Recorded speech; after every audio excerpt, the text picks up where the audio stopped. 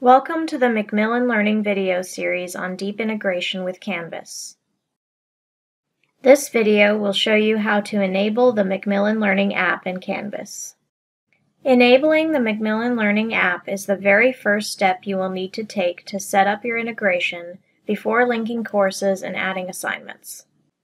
Many of our customers find it very helpful to use this video series to follow along while they complete these steps.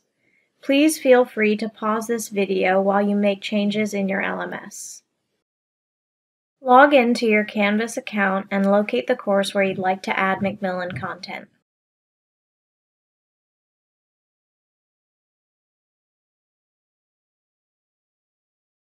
Click Settings, then click on the Navigation tab.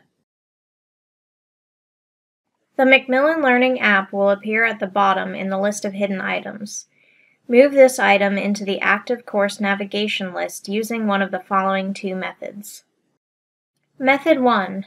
Drag and drop the app into the active course navigation list to make it visible. Then click Save. Method 2.